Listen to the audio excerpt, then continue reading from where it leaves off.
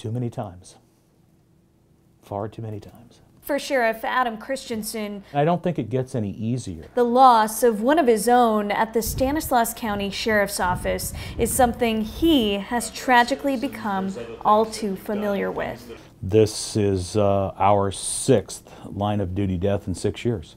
I've lost 4 deputy sheriffs and 2 community service officers to line of duty tragedies. 6 funerals to plan, 6 lives lost, and 6 unimaginable calls home to families, all within 6 years.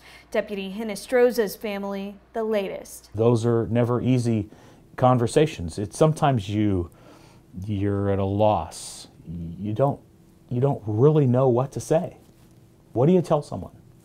It's very, very difficult.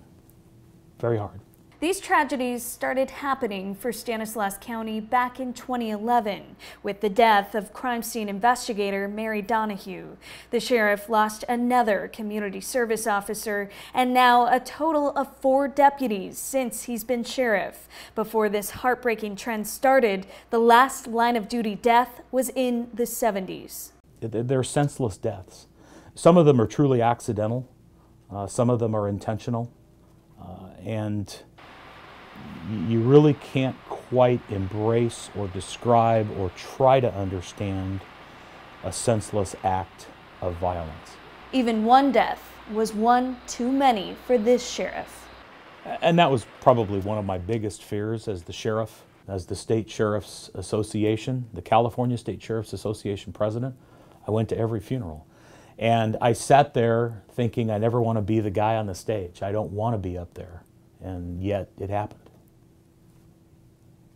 As he's in the middle of planning his 6th and what he hopes to be final funeral, we asked how his department is working to move forward after yet another tragic loss. My message typically is we still have to carry on. You have to pick yourself up and dust yourself off and get back in the fight. Because while all of this is going on, what we do doesn't come to a stop. We're still getting calls for service. We're still getting 911 calls for help. In Stanislaus County, Lena Howland, ABC 10 News.